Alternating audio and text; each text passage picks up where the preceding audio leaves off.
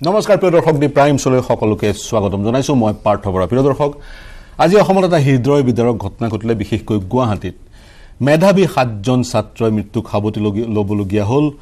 অকাল মৃত্যু হল কাৰণটো হৈছে এটা পথ দুৰ্ঘটনা নিখাৰ এক পথ দুৰ্ঘটনা এখন বলেৰো গাড়ী যিখন গাড়ীত অসম ইঞ্জিনিয়াৰিং মহাবিদ্যালয় অভিযান্ত্ৰিক মহাবিদ্যালয়ৰ 10জন ছাত্ৰ আছিল সেই গাড়ীখনৰ সংঘাত হল আন এখন গাড়ীত আৰু ঠিতাতে মৃত্যু হল 7জন ছাত্ৰৰ সকলোৱে জানে ইঞ্জিনিয়াৰিং কলেজত অভিযান্ত্ৰিক মহাবিদ্যালয় প্ৰৱেশৰ কাৰণে এটা কঠিন প্ৰৱেশিকা পৰীক্ষা অৱতীৰ্ণ হ'ব লাগে আৰু উত্তীৰ্ণ হলেহে পঢ়াৰ সুযোগ পায় মেধাসম্পন্ন এই 7 মানৱ সম্পদৰ অকাল মৃত্যু অন্যতম আনফৰ্চুনেট দুৰ্ভাগ্যজনক কথা অসমৰ কাৰণে বহু বিষয় উত্থাপন হৈছে প্ৰথম কথা পথ দুৰ্ঘটনা প্ৰথম বিষয়টো হৈছে পথ দুৰ্ঘটনা অসমত বা ভাৰতবৰ্ষৰ যদি আমি তথ্য চাওঁ প্ৰতি ঘণ্টাত 18 জন লোকৰ মৃত্যু হয় পথ দুৰ্ঘটনাত আৰু প্ৰায় 1.5 লাখ লোকৰ মৃত্যু হয় প্ৰতি বছৰে অসমত ভাৰতবৰ্ষত প্ৰতি বছৰে 1.5 লাখ লোকৰ মৃত্যু হয় আৰু অসমত 3-4 হাজাৰ লোকৰ মৃত্যু এই পথ দুৰ্ঘটনাত হয় প্ৰথম কথা হৈছে অসম কেতিয়া পথ দুৰ্ঘটনা মুক্ত হ'ব কি নীতি চৰকাৰে গ্ৰহণ কৰিব লাগে অসম যাতে পথ দুৰ্ঘটনা মুক্ত হয় এয়া প্ৰথম কথা দ্বিতীয় কথা এই 7জন ছাত্ৰ-ছাত্ৰীৰ মৃত্যুৰ কাৰণে দায়ী কোন নিখা তেওঁলোক ওলাই গৈছিল যি পৰিস্থিতিত ওলাই নাযাওক যি ধৰণে ওলাই নাযাওক গাড়ী যাৰ প্ৰায় তেওঁলোকে গাড়ীখন নলক ৰাত মাছ দিখা তেওঁলোক ওলাই গৈছিলে আৰু তেওঁলোকৰ গাড়ী খুন্দা মাৰিলে প্ৰথমতে ডিভাইডাৰত তাৰ পিছত গাড়ী গৈ খুন্দা মাৰিলে আন এখন গাড়ীত আৰু 7জন লোকৰ মৃত্যু হল এই সন্দৰ্ভত আমি কথা পাতিম প্ৰতিবেদন প্ৰস্তুত কৰিছিলো সেইখিনিও দেখুৱাম আমাৰ ষ্টুডিঅত উপস্থিত আছে সদৌ অসম ছাত্ৰ সন্থাৰ সাধাৰণ সম্পাদক শংকৰজ্যোতি বৰুৱা শুৱালকুছি মহাবিদ্যালয়ৰ সহযোগী অধ্যাপক শুৱালকুছি SBMS মহাবিদ্যালয়ৰ সহযোগী অধ্যাপক ডক্টৰ নিহাৰ ৰঞ্জন কলিতা আৰু নগাঁৱৰ পৰা সংযুক্ত হৈ আছে অলকমণি ভট্টাচাৰ্য সমাজ কৰ্মী আমি পুনে শংকৰ আপোনাৰ ওচৰলৈ যাম আমি কথা পাতিম পথ দুৰ্ঘটনা মুক্ত কেনেকৈ অসম কৰিব পৰা যায় কিন্তু এই আজিৰ ঘটনাটো সঁচাকৈ হৃদয় বিদাৰক ছাত্ৰসকলৰ এনে ধৰণৰ মৃত্যু হল মেধাবী ছাত্ৰৰ ইয়াক প্ৰতিৰোধ কৰিব পৰা গ'ল হয় নহয় জানো অসম অভিযান্ত্ৰিক মহাবিদ্যালয়ৰ আচলতে যেটো ঘটনা 7জনকৈ মেধাবী ছাত্ৰৰ অকাল মৃত্যু হল এই ঘটনাই পৰিয়ালবৰ্গক তেখেতসকলক যেনেকৈ মৰ্মান্তিক কৰি তুলিছে সমগ্ৰ অসম আচলতে আজি হুকত ভাঙি পৰিছে আৰু আমি প্ৰথমতেই হুকসন্তপ্ত পৰিয়ালবৰ্গলৈ আমি তেখেতসকলৰ হুকসন্তপ্ত পৰিয়ালবৰ্গলৈ আমি শ্ৰদ্ধা নিবেদন কৰিছো আৰু তেখেতসকলৰ সাহসেৰে জীয়াই থাকক সাহস পাওক এই মুহূৰ্তত তাকে আমি কামনা কৰিছো আচলতে এটা অনাকাংক্ষিত ঘটনা বিশেষকৈ বহু সময়ত বহুত দিন ধৰি এনেকুৱা ঘটনা কিন্তু সংঘটিত হোৱা নাছিল এটো হঠাৎ ঘটনাটো সংঘটিত হ'ল আৰু এই ক্ষেত্ৰত আচলতে ৰাতি কেনেকৈ ছাত্ৰকেইগৰাকী ওলাই গ'ল গোটেই বিষয়বিলাক কাৰণ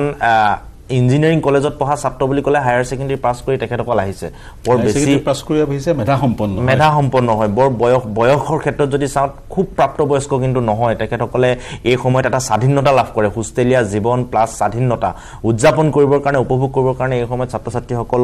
আগ্ৰহী হৈ থাকে আৰু এই কামবিলাক কৰিবলৈ যাওঁতে বহুতে আচলতে নিজৰ আত্মনিয়ন্ত্ৰণক হেৰুৱাই এনেকুৱা ধৰণৰ কামকাজবিলাক কৰে কাৰণ এগৰাকী মাতৃক কোৱা দেখিলো ডিব্ৰুগড়ৰ যিগৰাকী ইমন বৰুৱা তেখেতক কোৱা দেখিলো যে 10:30 বজাত মাতৃয়ে ফোন কৰোতে তেখেতে পঢ়ি থকা বুলি ক'লে আচলতে নিজক মাকক ফাঁকি দি নিজৰ জীৱনটোক আচলতে হেৰুৱালে ই আত্মনিয়ন্ত্ৰণটো যেতিয়া কৰিব নোৱাৰে তেতিয়া আচলতে এনেকুৱা ধৰণৰ ঘটনাবিলাক সংঘটিত হয় আৰু এটা কথা আছে যে হিমাৰ ভিতৰত থাকি উদযাপন কৰাইলে একো কথা নাই হিমাৰ বাহিৰত যেতিয়া আমি গুচি যাওঁ তেনেহলে এইটো আমাৰ কাৰণে মাৰাত্মক হয় এই কথাটো আমি সকলোৱে জানো আমিও কিন্তু শংকৰ সদৌ অসম ছাত্ৰ সন্থাই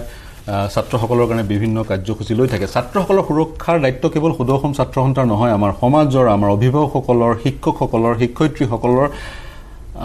সমাজৰ প্ৰতিজন ব্যক্তিৰ সেই ছাত্ৰ-ছাত্ৰীসকল মেধাসম্পন্ন ইঞ্জিনিয়াৰিং কলেজত তেওঁলোকে এডমিশ্যন পাইছিলে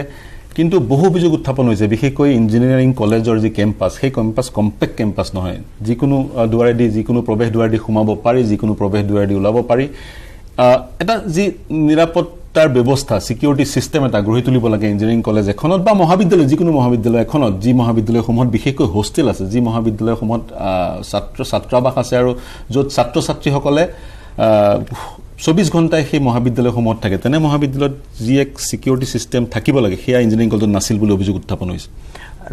মই এটা কথা কওঁ অভিজ্ঞতাৰ ফালৰ পৰা মই ডিব্ৰুগড় বিশ্ববিদ্যালয় হোষ্টেলত প্ৰায় 8-9 বছৰ মই নিজেই হোষ্টেলত থকা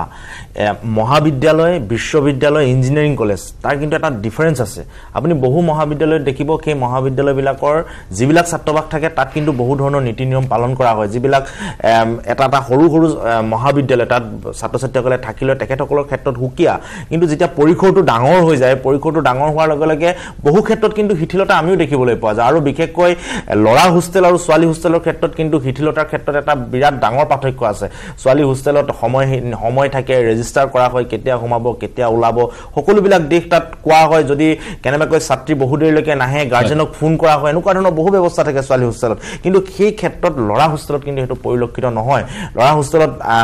আমিও বহু বছৰ থাকি আহিলো বহু হোষ্টেলত আমিও গৈছো বহু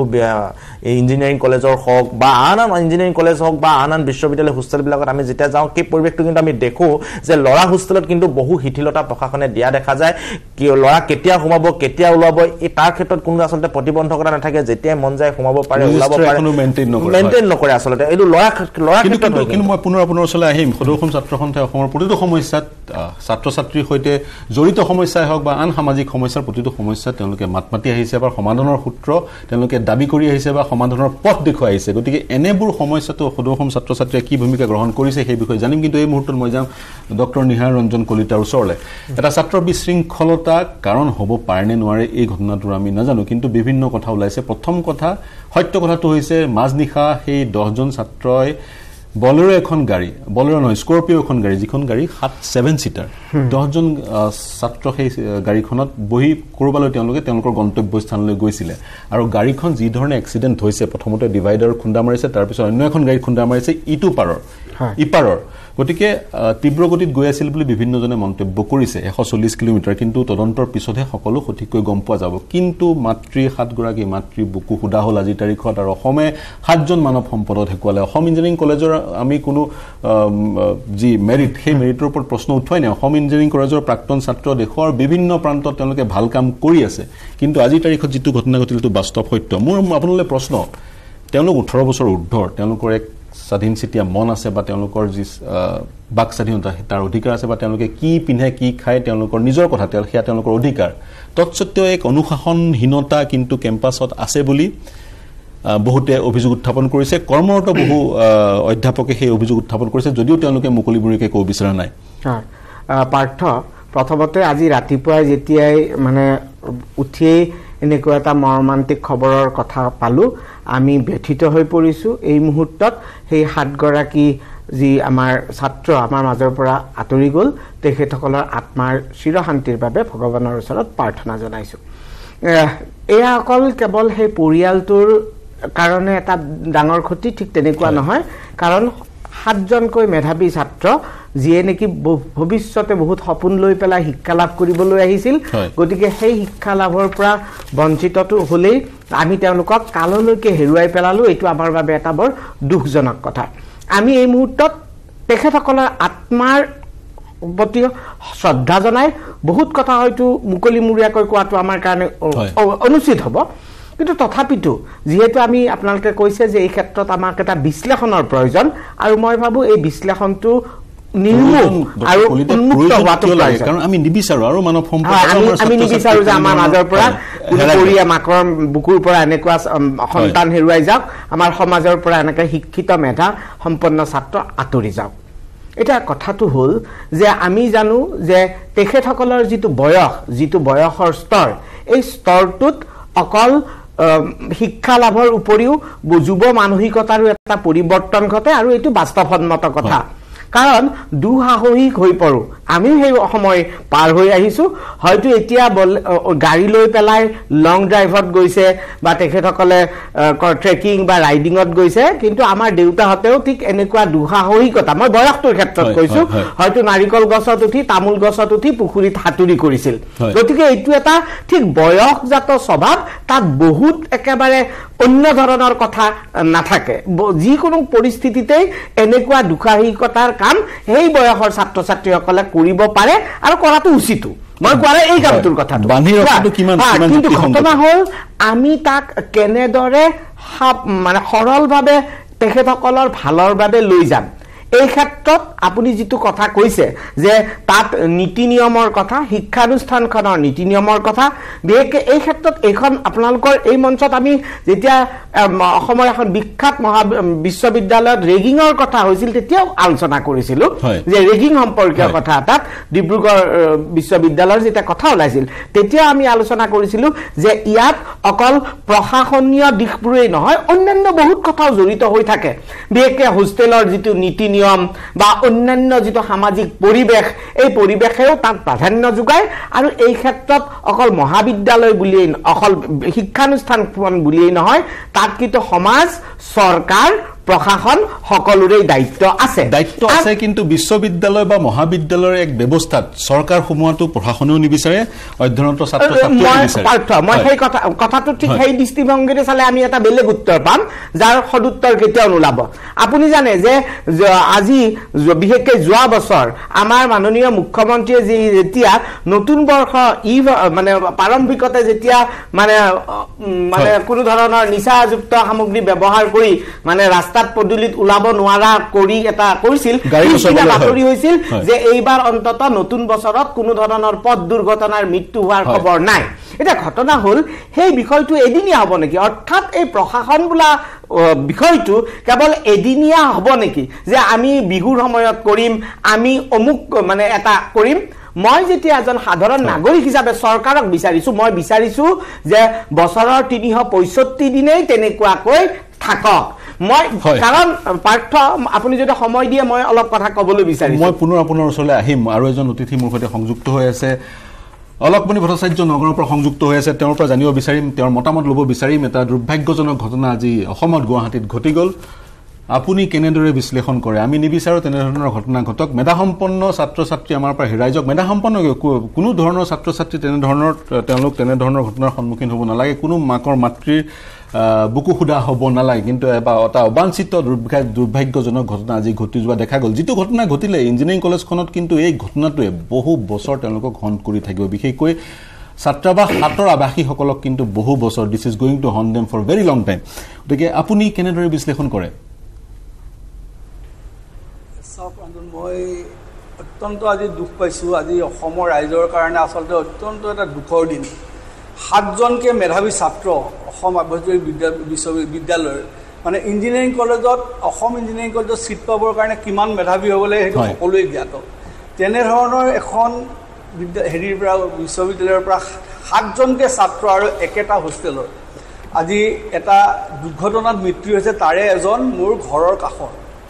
মোৰ ঘৰৰ একেবাৰে কাষৰ আমলাপতিৰ তেখেতৰ বাপেকৰ লগত মোৰ যথেষ্ট ঘনিষ্ঠতা আছিলে ওৰিয়েণ্টেল ইঞ্চুৰেঞ্চত কাম কৰিছিলে আজি 7 বছৰমান আগতে তেখেতৰ মৃত্যু ঘটিছে মাকৰ এজনেই ল'ৰা আৰু এগৰাকী ছোৱালী এতিয়া ঘটনাটো এনেকুৱা চাওক এই ঘটনাটো ঘটিবলৈ পালে কেনেকৈ আজি চাওক আমি যদি চাওঁ যে এখন আভ্যন্তৰীণ বিশ্ববিদ্যালয় যেতিয়া ইঞ্জিনিয়াৰিং কৰিবলৈ অসমৰ বিভিন্ন চুকে কোণৰ পৰা ল'ৰা ছোৱালী আহে আৰু তাৰ অভিভাৱক হিচাপত সেই স্কুল কলেজখনৰ যিগৰাকী হোষ্টেল মানে সুপাৰিনটেণ্ডেণ্ট থাকে তেখেতকে সকলে অভিভাৱক বুলি আচলতে ষ্টুডেণ্টক তাত ৰখা হয় এটা আচৰিত ঘটনা এটা হোষ্টেলৰ 17জন ছাত্ৰৰ 10গৰাকী ৰাতি 12টা বজাৰ পিছত ওলাই গৈছে কোনো খবৰ নাই এইটো এটা সাংঘাতিক আজি প্ৰতিজন গাৰ্জেনৰ আজি যদি নিউজটো ৰাতিপুৱাৰ পৰা মই চাই আছোঁ প্ৰতিজন গাৰ্জেনৰ মনত সেইটোৱে খুব যে এইটো এটা কি ব্যৱস্থা তাৰমানে যে এখন এই চাওক আজি 18 বছৰ ওপৰ হয় আমি হেৰৰ মেচিউৰ হৈছে কিন্তু মই ভাবোঁ 20-21 বছৰত হেৰৰ মেচিউৰিটি এতিয়াও অহা নাই যে তেখেতসকলক ঘৰৰ অভিভাৱকৰ নিচিনাকৈ যদি অভিভাৱক হিচাপত এজন ৱাৰ্ডেন থাকিব নোৱাৰে তেতিয়াহ'লে তেখেত থকাৰ কি প্ৰয়োজনীয়তা আছে আপুনি মোক কওক তাতকৈ ডাঙৰ কথা যে এখন আজি তেখেতৰ এই বিশ্ববিদ্যালয়ৰ এজন শিক্ষকে মানে এজন অধ্যাপকে ক'বলগীয়া হৈছে যে গেট আছে গেট কেতিয়াও মাৰা নহয় এইটো এটা আচৰিত ঘটনা চাওক আজি যদি তাত সিকিউৰিটি থাকিলেহেঁতেন আজি যদি তাত যি ধৰণে বিশ্ববিদ্যালয়ত সিকিউৰিটি আছে যি ধৰণে তাত আজিকালি বহুত ধৰণৰ সুবিধা আছে চিচিটিভি কেমেৰা থাকিলে তেতিয়াহ'লে এই ল'ৰা ছোৱালীখিনিক চাওক আজিকালি ল'ৰা ছোৱালী কিছু ক্ষেত্ৰত আমি জানো যে আমাৰ দিনতকৈ কিছু অকণমান উদণ্ড হৈছে আজি হয়তো বিভিন্ন কাৰণত হৈছে এইটো বিভিন্ন কথা বতৰা ইয়াত আছে কিন্তু ঘটনাটো হৈছে অভিভাৱকৰ দায়িত্ব যদি পালন কৰিব নোৱাৰে তেতিয়াহ'লে এজন ৱাৰ্ডেন তাত আচলতে থাকিবই নালাগে কাৰণ তেখেতৰ ৰেছপন্সিবিলিটিটো কি এই যে এটাটো নিয়ম কানুন আছে চাওক এজন ষ্টুডেণ্ট আজিকালি হোষ্টেলত থকাৰ আগতে কিছু আণ্ডাৰটেকিং দিব লাগে যে তেখেতে ৰেগিং নকৰে তেখেতে হোষ্টেলৰ নিয়ম কানুন মানি চলিব আৰু সেইখিনি কাৰ ৰেছপন্সিবিলিটিত থাকে যে এই ৱাৰ্ডেনজনৰ হেৰিতে থাকে যদিহে ৱাৰ্ডেনজনৰ কোনো 17জন ষ্টুডেণ্ট থকা হোষ্টেলটোৰ 10জন ষ্টুডেণ্ট নাই ৰাতি 2 বজালৈকে নাই তেখেতসকলে নাজানে তেতিয়াহ'লে তাত কি ধৰণৰ আজিৰ দিনত মানুহে ভয় কৰিব আজিৰ দিনত বিভিন্ন জেগা মানুহে ভয় কৰিব ল'ৰা ৰাখিবৰ কাৰণে তাত গতিকে এই কথাবোৰ আচলতে এতিয়া চালিজাৰি চাব লাগে এতিয়া চালিজাৰি চোৱাৰ সময় ভট্টাচাৰ্য ডাঙৰীয়া মই পুনৰ আপোনাৰ ওচৰলৈ আহিম আজিৰ দিনটোত বহু কেইজন অধ্যাপকৰ সৈতে মই কথা বতৰা পাতিছিলোঁ আজিৰ এনে এক পৰিৱেশ অধ্যাপকসকলে মুকলি মুৰীয়াকৈ বহু কথা ক'ব বিচৰা নাই এটা হৈছে যিসকলৰ মৃত্যু হৈছে তেওঁলোকক সন্মান জনাবলৈ ক'ব বিচৰা নাই আন এটা অপ্ৰিয় সত্য ছাত্ৰ ছাত্ৰীৰ ভয়ত বহু কিন্তু অধ্যাপকে মুৰব্বী অধ্যাপক কলেজৰ প্ৰিন্সিপাল তেওঁলোকে মুকলি মুৰীয়াকৈ কথা ক'ব বিচৰা নাই এয়া অৰাজকতা নেকি মই প্ৰিয় দৰ্শক পুনৰ কৈছোঁ আমি যোৰহাট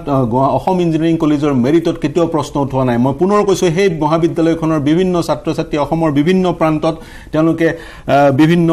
ভাল কাম কৰি আছে কিন্তু কথাটো হৈছে অধ্যাপকসকলে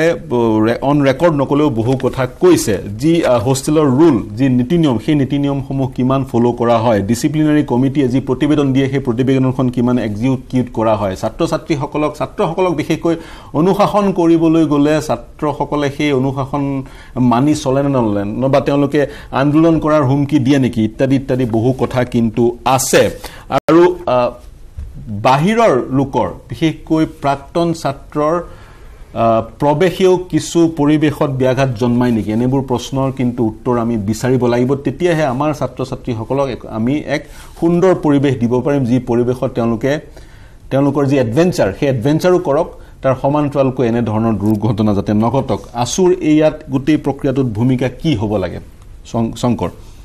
কিছু কিন্তু অপ্ৰিয় সত্য আছে প্ৰথম কথা হ'ল যে মই আগতেও কৈছোঁ যে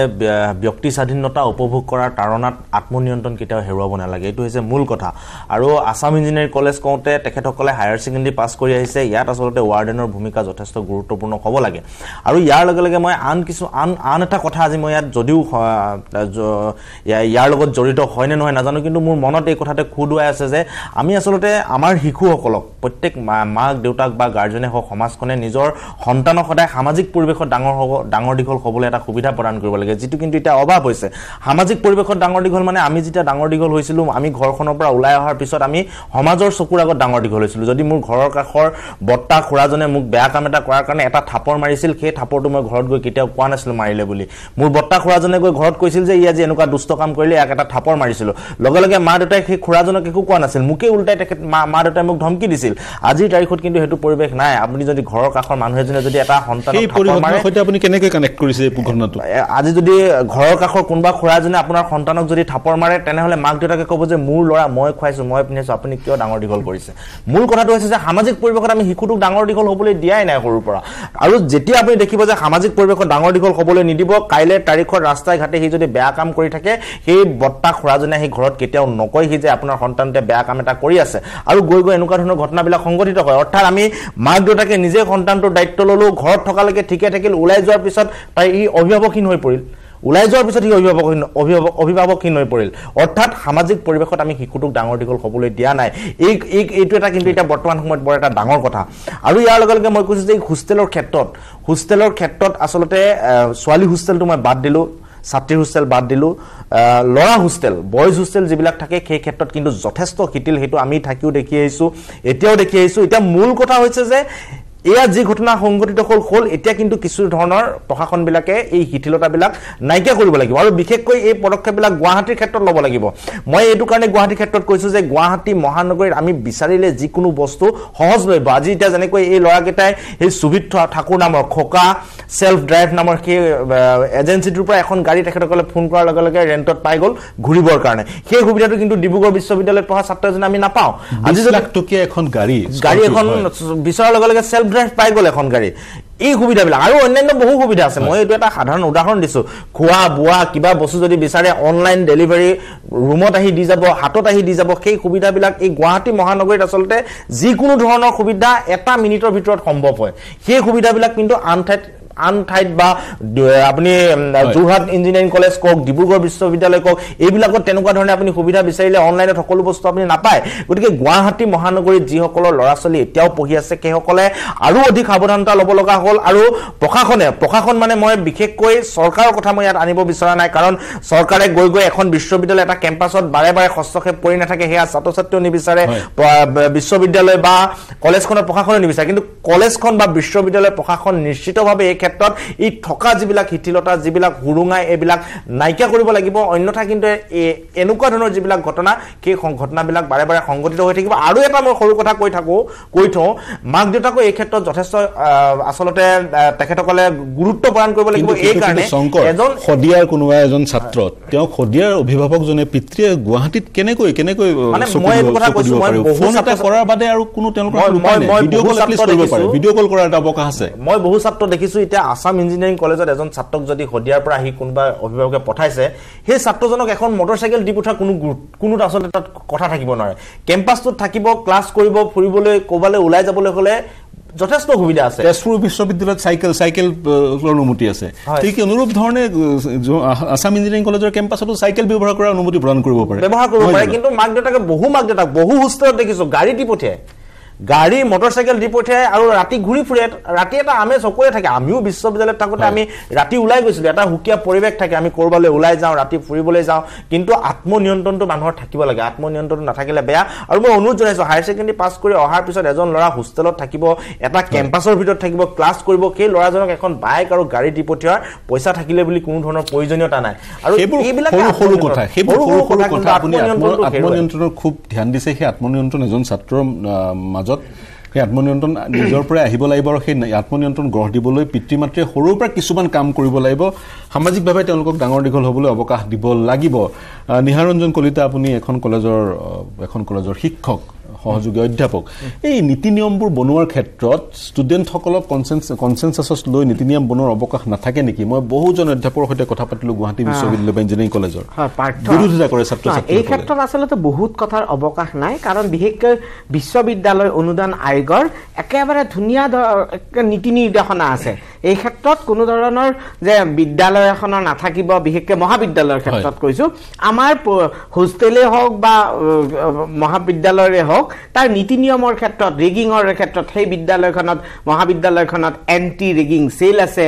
ইণ্টাৰনেল ডিচিপ্লিনাৰী কমিটি আছে গতিকে এই কথাবোৰ আছে কাগজে পত্ৰই আছে এতিয়া আপুনি অলপ আগতে যিটো কথা কৈছিল যে এই ক্ষেত্ৰত শিক্ষানুষ্ঠানখনে সেই বিষয়বোৰক কিমান দূৰলৈকে গভীৰভাৱে গ্ৰহণ কৰিছে অলপ আগতে শংকৰে যিটো কথা কৈছে যে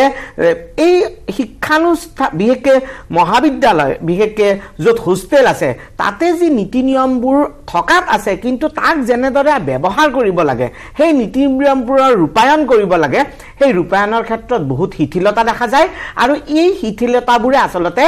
এই অলপ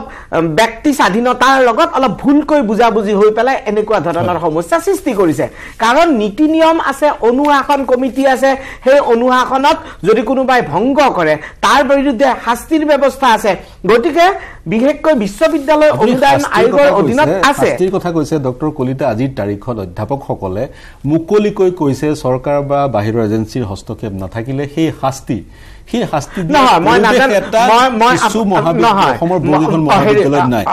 পাৰ্থ মই আপুনি কোন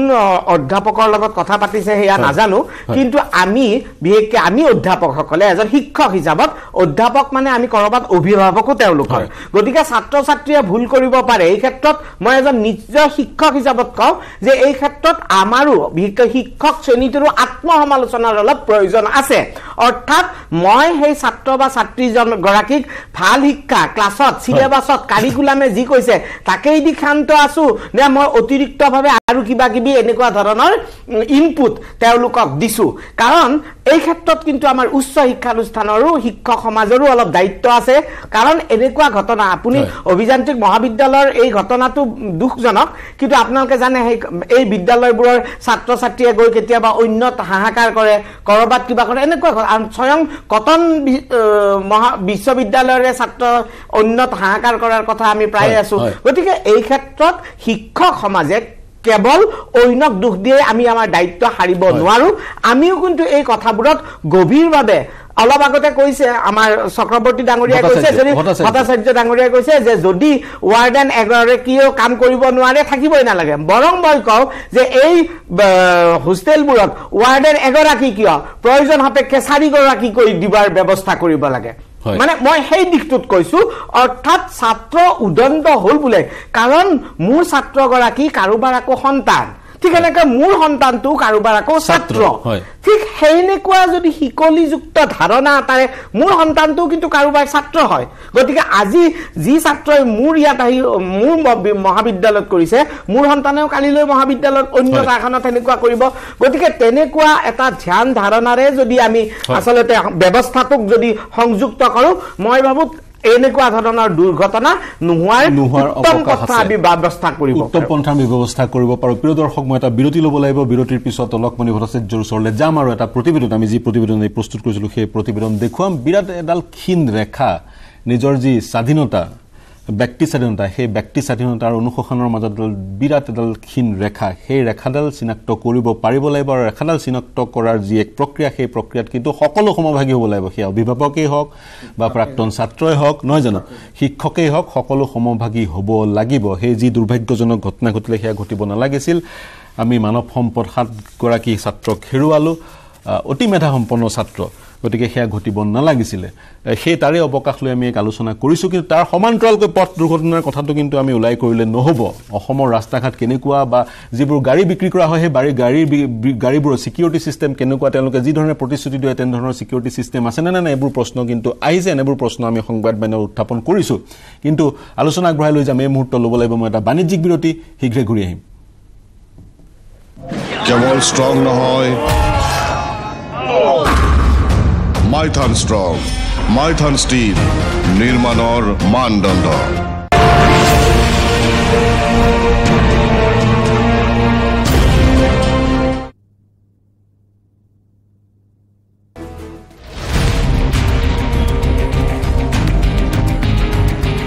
ইতিহাস হবলৈ গৈছে ডিব্ৰুগড় চহৰৰ মাজমজিয়াত থকা 58 বছৰীয়া এই অভাৰব্ৰিজখন 1965 চনতে নিৰ্মাণ কৰি উলিওৱা এই পুৰণি ৰেলৱে অভাৰব্ৰিজখনে ডিব্ৰুগড়বাসীৰ মাজত লৈ আহিছে এক গুৰুত্বপূৰ্ণ ভূমিকা এই অভাৰব্ৰিজখনৰ স্মৃতি বহন কৰি ৰাখিছে দেউতি বৰুৱাৰ কালজয়ী সৃষ্টি বৃষ্টি নামৰ ছবিখনেও কিয়নো এই ছবিখনৰ জয়ন্ত হাজৰিকাৰ অমৰ কণ্ঠৰ সুৰাত্মকন ভয়াল ৰাতি গীতটিও দৃশ্যায়িত হৈছিল এই অভাৰব্ৰিজখনৰ ওপৰতে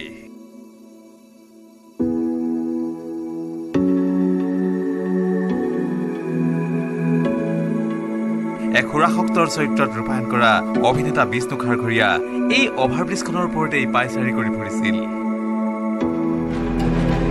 ইমানেই নহয় কালজয়ী ছবি ডাক্তৰ বেজবৰুৱাৰো কেইবাটাও দৃশ্যগ্ৰহণ হৈছিল এই অভাৰব্ৰিজৰ ওপৰতে ডিব্ৰুগড় নগৰৰ মানকটাপথত থকা থানা চাৰিআলি সংযোগী এই অভাৰব্ৰিজখন ভাঙি নতুনকৈ নিৰ্মাণ কৰাৰ সিদ্ধান্ত লৈছে ৰেল বিভাগে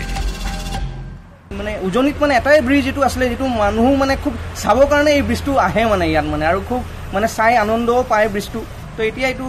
গভৰ্ণমেণ্ট এটা লৈছে মানে এই ব্ৰিজটো ভাঙি এইটো নতুনকৈ বনাব ডাঙৰ কৰিব ওখ কৰিব ব্ৰিজটো আবেগ বহুতখিনি আছে আমাৰ মানে জড়িত ব্ৰিজটো এতিয়া মানে ৰিমুভ কৰিব যেটো বিচাৰিছে আমাৰ খুব দুখ লাগিছে এই ব্ৰিজটো মানে ডিছমেণ্টেল কৰি নতুনকৈ বনাব গৈছে দুয়োফালে ইটাৰ গাঁথনি থকা এই অভাৰব্ৰিজৰ সুৰুঙাই দি ডিব্ৰুগড় টাউন ৰেলৱে ষ্টেচনলৈ দেশৰ বিভিন্ন প্ৰান্তৰ পৰা ৰেল অহা যোৱা কৰিছিল কিন্তু অভাৰব্ৰিজখন ভাঙি পুনৰ নিৰ্মাণৰ বাবে লোৱা সিদ্ধান্তৰ বাবে ইতিমধ্যে যোৱা 7 মে'ৰ পৰা ডিব্ৰুগড় টাউনলৈ অহা যোৱা কৰা ৰেল সেৱা বাতিল কৰা হৈছে এই অভাৰব্ৰিজখন পুনৰ নিৰ্মাণৰ বাবে প্ৰয়োজন হ'ব 1.5 বছৰমান সময় জেচিম আহমেদৰ report news 18 Assam north east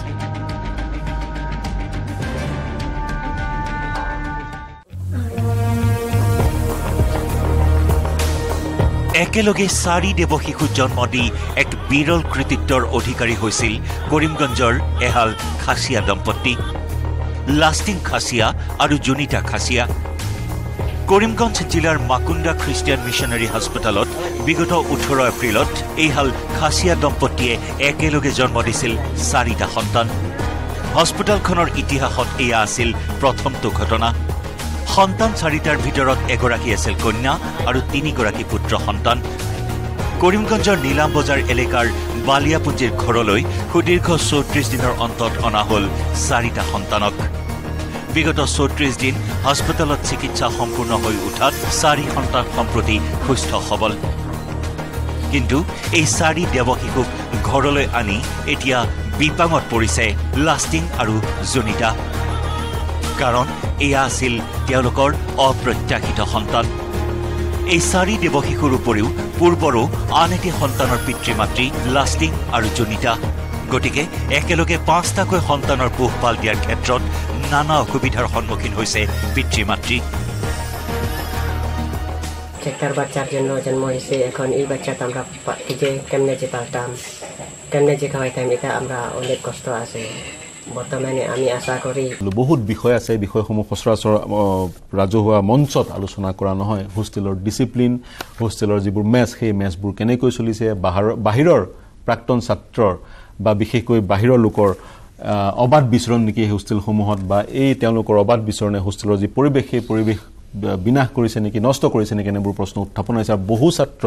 বহু ছাত্ৰই আজিকালি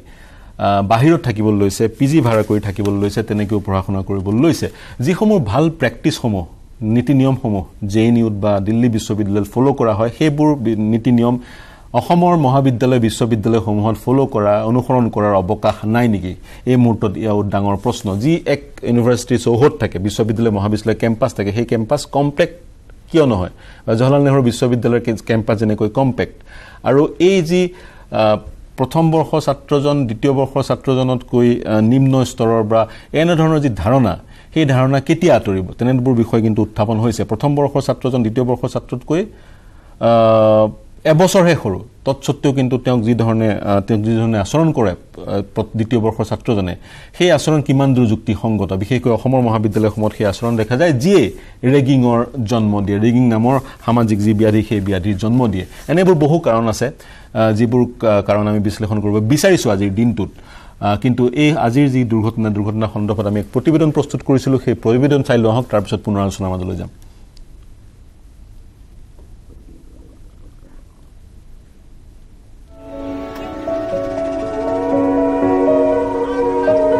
জালুকবাৰী ট্ৰেজেডি, বছৰটোৰ সবাতোকৈ কৰোণতম ঘটনা। তীব্ৰ বেগত আহি ছাত্ৰৰ স্কৰ্পিঅ' বাহনে খুন্দিয়ালে বলেৰ' পিকআপ ভেনক। 7 ছাত্ৰৰ থিতাতে মৃত্যু, চিকিৎসালয়ত মৃত্যুৰে যুঁজ 6 দুৰ্ঘটনাগ্ৰস্তৰ। এইখনেই সেই অভিশপ্ত স্কৰ্পিঅ' বাহনখন। দুৰ্ঘটনাৰ পিছত স্কৰ্পিঅ' বাহনখনৰ অৱস্থা দেখিলেই গম পাব কিমান ভয়ংকৰ আছিল এই দুৰ্ঘটনা। আনহাতে এইখন স্কৰ্পিঅ'খনে খুন্দা মৰা বলেৰ' পিকআপ ভেনখন, দুয়োখন বাহনৰে সন্মুখভাগ সম্পূৰ্ণ বিধ্বস্ত।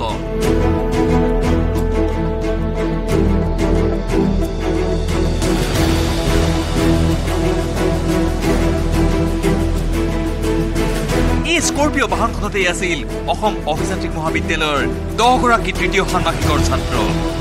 আটাইকেইজনী আছিল মহাবিদ্যালয়খনৰ 7 নম্বৰ হোষ্টেলৰ আৱাসী।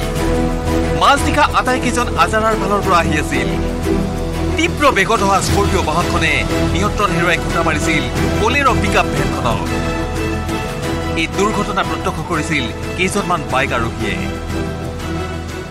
আমি তিনিজনে 3খন বাইক লৈ আহি যাই আছিলোঁ। যাই থাকোঁতে এইখনে আপোনাৰ এয়াৰপৰ্ট ছাইডৰ পৰা আহি পেলাই ফুল স্পীডত আছে, ব্ৰেক মাৰিছে, ব্ৰেক মাৰিতে শব্দ এটা ওলাইছে। মানে আমি একদম স্পটত দেখিছোঁ। আৰু যদি মই বাইকখন মানে একদম অলপ আৰু শ্লাইড ওলাই গুচি নাযাওঁ,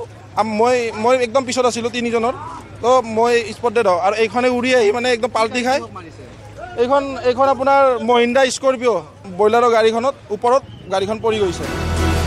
এই ভয়ংকৰ দুৰ্ঘটনা সংঘটিত হোৱাৰ পিছতেই ঘটনাস্থলীত উপস্থিত হয় যান বাহন আৰক্ষীৰ উচ্চ পদস্থ বিষয়াসহ NDRFৰ এটা দল। ইয়াৰ পিছত কেনেকৈ উদ্ধাৰ কৰা হ'ল, কেনেকৈ লানিকৈ উলিয়াই অনা হ'ল তেজাল ফুলকুমলীয়া ছাত্ৰৰ ছিন্ন ভিন্ন নিথৰ দেশ, সেয়া দেখুৱাব নোৱাৰি, শব্দেৰে ক'বও নোৱাৰি। কেৰেং লগাই কেনে ফাটাই দিয়াৰ পিছত বডিটো দাঙি দিয়াৰ পিছত এটাই ডেড বডি ওলালে, এটাই কিন্তু ওলাব পৰা নাই। এই ফায়াৰ ব্ৰিগেডৰ গাড়ী আহি লিভাৰেদি আৰু ইহঁতৰ কিবা এটা হেৰি আছে, প্লাছ টাইপৰ আছে, সেইটো দি হেৰি কৰি কিনে ওলোৱা হৈছে। মই যাবলৈকে তাৰমানে মাটিত 4টা ডেড বডি পৰি আছিলে আৰু 2টা গাড়ীৰ ভিতৰত পাইছোঁ স্কৰপিঅ' গাড়ীখন আজৰা দিশৰ পৰা আহি আছিলে আৰু এই মুৰ্গীৰ গাড়ীখন জালুকবাৰীৰ ফালৰ পৰা এই দুৰ্ঘটনাৰ সময়ত থিতাতে মৃত্যু ঘটে মঙলদৈৰ কৌশিক বৰুৱা, শিৱসাগৰৰ কৌশিক মোহন, মাজুলীৰ ৰাজকিৰণ ভূঞা, ডিব্ৰুগড়ৰ ইমন বৰুৱা, গুৱাহাটীৰ অৰিন্দ্ৰম ভোৱাল, নগাঁৱৰ উপাংশু শৰ্মা আৰু গুৱাহাটীৰ নিয়ৰ ডেকাৰ। ইফালে দুৰ্ঘটনাটোত গুৰুতৰভাৱে আহত হৈ মৃন্ময় বৰা, অৰ্ণৱ চক্ৰৱৰ্তী আৰু অৰ্পণ ভূঞা নামৰ আন 3গৰাকী ছাত্ৰই গুৱাহাটী চিকিৎসা মহাবিদ্যালয়ত মৃত্যুৰে যুঁজ দি আছে। ইফালে এই ঘটনাত বলেৰো পিকআপ ভেনখনত থকা মুজাম্মিল হক, ইউছুফ আলী আৰু ৰাজীৱ আলী নামৰ 3গৰাকী চালক আৰু হেণ্ডিমেন গুৰুতৰভাৱে আহত হয়। ইফালে এই ঘটনাৰ পিছতেই প্ৰায় 2.5 ঘণ্টা ধৰি অঞ্চলটোত সৃষ্টি হয় তীব্ৰ যান-জঁটৰ। গমেই নাপায় যে এখন স্কৰপিঅ' না বলেৰো কি এক্সিডেণ্ট হৈছে, এনেকুৱা চিটুৱেশ্যন হৈছিল। স্কৰপিঅ'খন বলেৰোখনৰ ওপৰত আগৰ পৰা বলেৰো ড্ৰাইভাৰজনে ফাঁচি আছে, সি চিঞৰি আছে। মিনিমামটো স্পীড কোৱা মতে আৰু যিজন মানুহ গাড়ীখন তেখেতে এখন গাড়ী অভাৰটেক কৰি আহিছে কমাৰ্চিয়েল চুপ ডিজাৰ, তেখেতে অৱগত কৰিছে যে 140ৰ ওপৰত থাকিব লাগিব বুলি। News 18 Assam Northeast।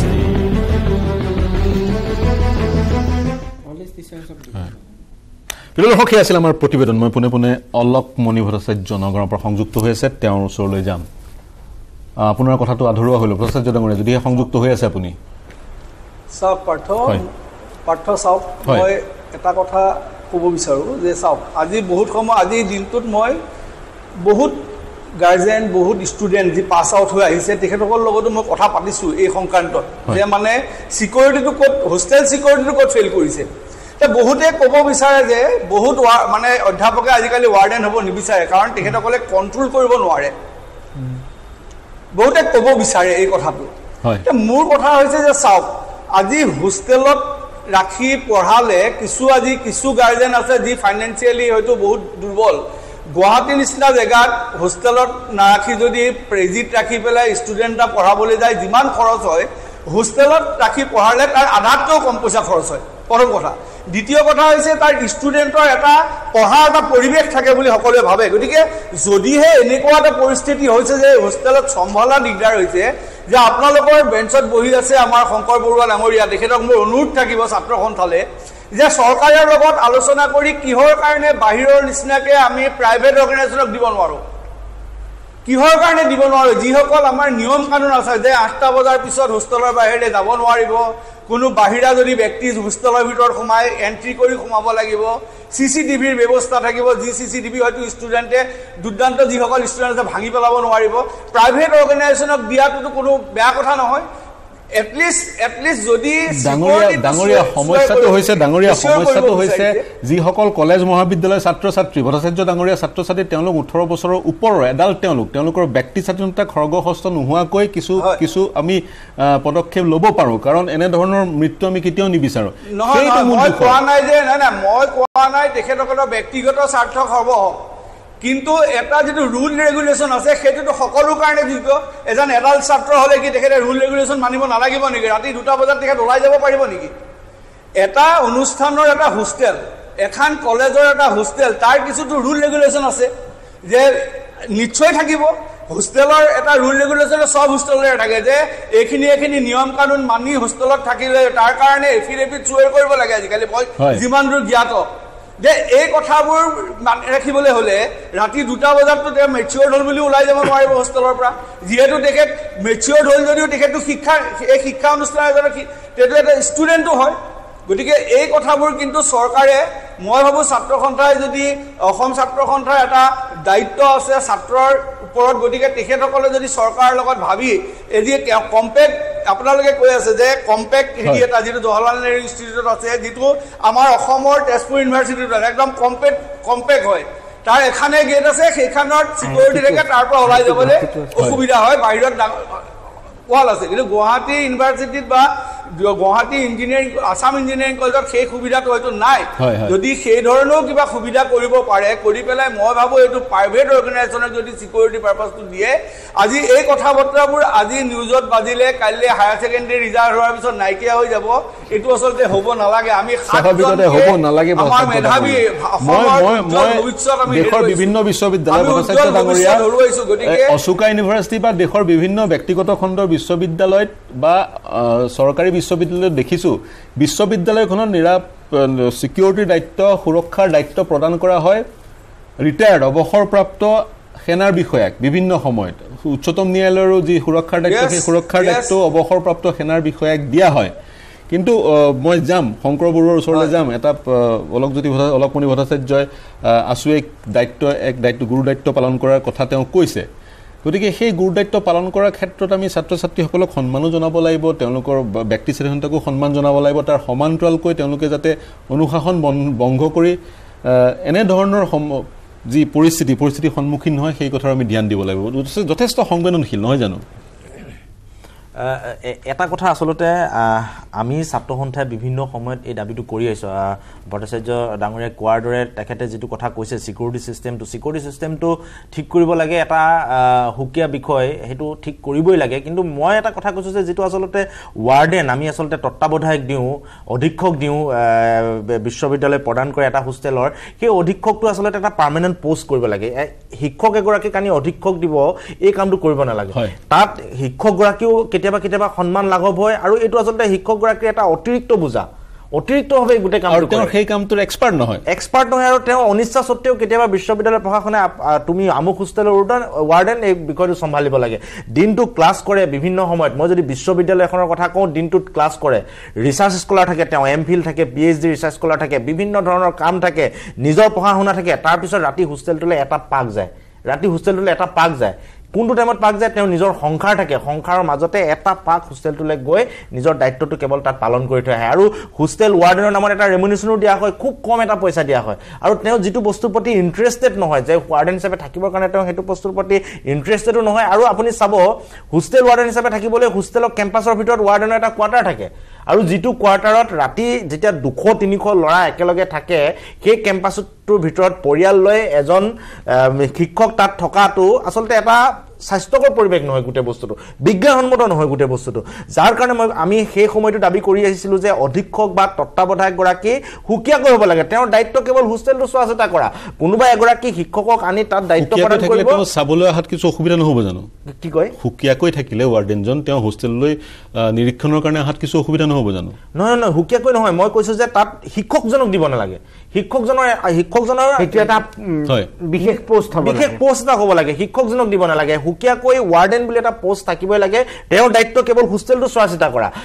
এতিয়া বিশ্ববিদ্যালয়সমূহত বা হোষ্টেলবিলাকত কি হৈ আছে ৱাৰ্ডেনজনে তেখেতৰ এইটো এটা অতিৰিক্ত দায়িত্ব পালন কৰিব লাগে কাৰণে কৰে আৰু এটা আপুনি দেখিব ৱাৰ্ডেনে যেতিয়া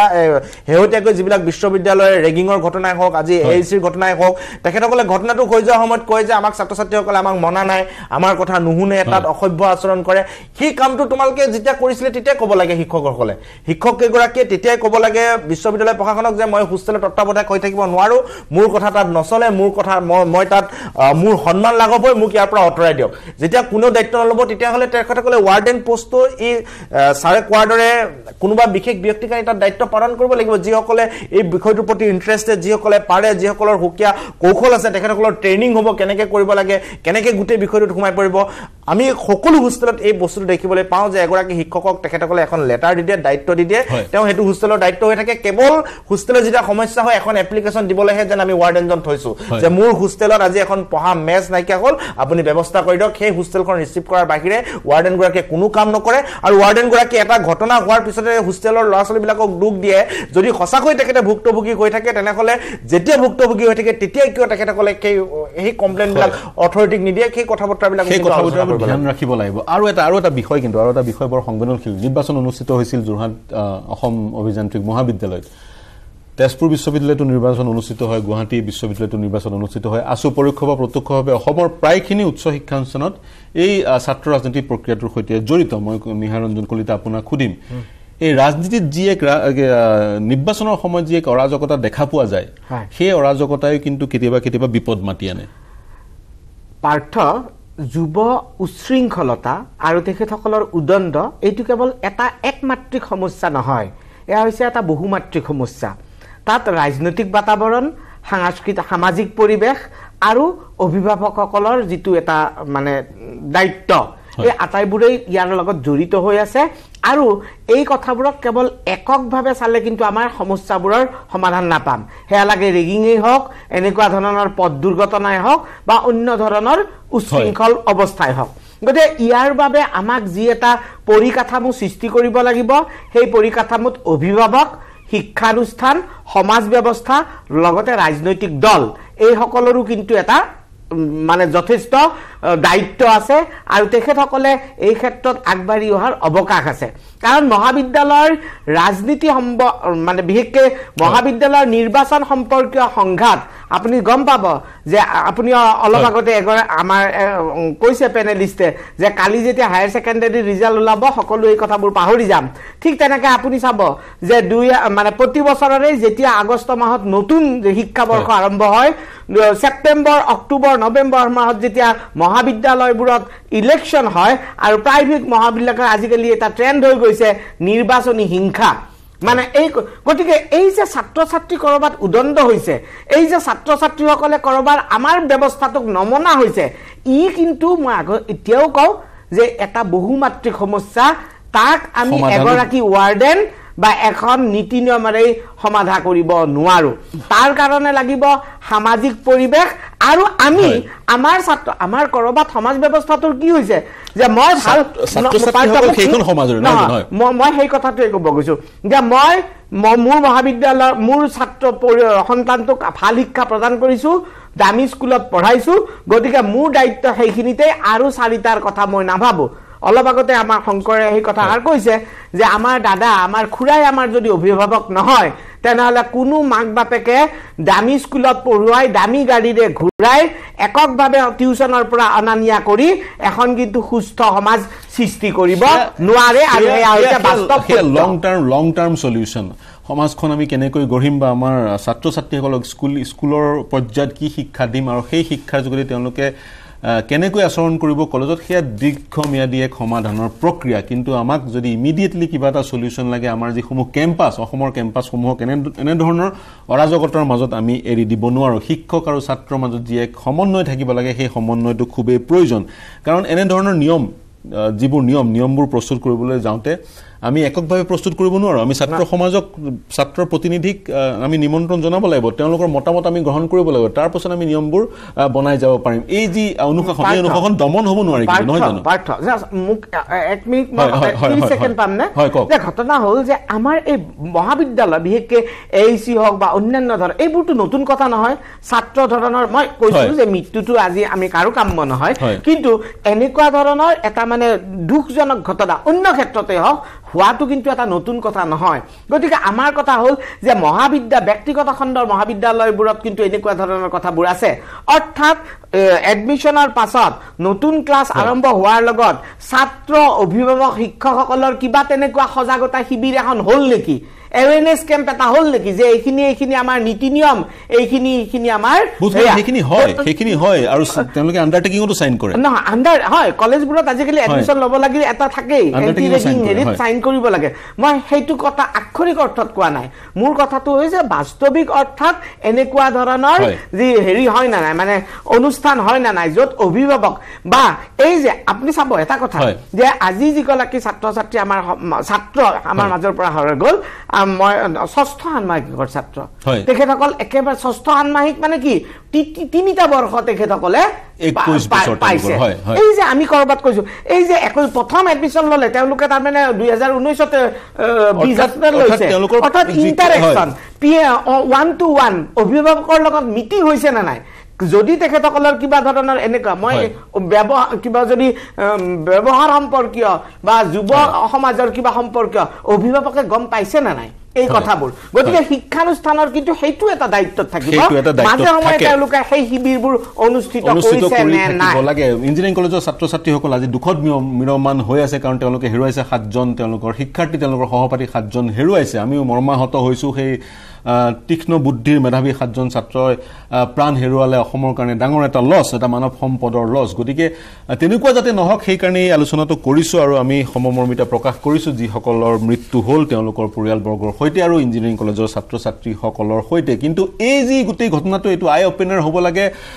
শিক্ষক সমাজ ছাত্ৰ ছাত্ৰীৰ পৰা ভীতিগ্ৰস্ত হ'ব নালাগে এখন সমন্বয় ছাত্ৰৰ শিক্ষকৰ মাজত এক সমন্বয় থাকিব লাগে কাৰণ ছাত্ৰ অবিহনে শিক্ষক নহয় শিক্ষকৰ অবিহনে ছাত্ৰ নহয় এই কথা মই বাৰম্বাৰ কৈ আছো আৰু দুৰ্ঘটনা এটা সামাজিক ব্যাধি এই দুৰ্ঘটনামুক্ত অসম গঢ়াৰ ক্ষেত্ৰতো চৰকাৰে পদক্ষেপ ল'ব লাগে অসমত প্ৰায় 2019 চনত 3207 জন লোকৰ মৃত্যু হৈছিল দুৰ্ঘটনাত আৰু দুৰ্ঘটনাৰ মৃত্যুৰ এক অন্যতম কাৰণ হৈছে তীব্ৰ গতি 54% লোকৰ গাড়ীৰ তীব্ৰ গতিৰ কাৰণে দুৰ্ঘটনাত মৃত্যু হৈছে আৰু অন্য এটা কাৰণ হৈছে মদ্যপান কোনে কি খায় 21 বছৰৰ ঊৰ্ধৰ লোকে অসমত মদ ক্ৰয় কৰিব পাৰে আৰু মদ খাব পাৰে বা মদ বিক্ৰী কৰিব পাৰে 21 বছৰৰ ঊৰ্ধৰ ব্যক্তি গতিকে ইয়াত আমাৰ ক'বলগীয়া একো নাই কিন্তু অধিক মদ্যপান কৰি গাড়ী চলাওঁতে যদি কাৰোবাৰ মৃত্যু হয় সেইজন লোকক কিন্তু আমি হেৰুৱাও সেই এটা কথা বিৰতিৰ পিছত আলোচনা আগবঢ়াই লৈ যাম যথেষ্ট সংবেদনশীল এটা বিষয় এতিয়া লম এটা বাণিজ্যিক বিৰতি শীঘ্ৰে ঘূৰি আহিম কেৱল ষ্ট্ৰং নহয় মাইথান ষ্ট্ৰং মাইথান ষ্টীল নিৰ্মাণৰ মানদণ্ড